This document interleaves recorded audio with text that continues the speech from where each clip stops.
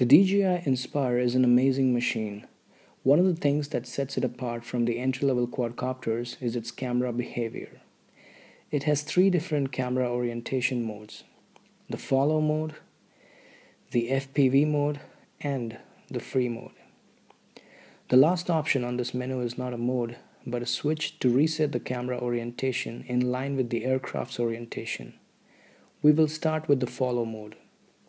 In the follow mode, the camera moves as the quadcopter rotates. In other words, the camera follows the orientation of the aircraft. This is the most common mode native to quadcopters, also available on the Phantom. Next, we have the FPV mode. This is similar to the follow mode with one difference.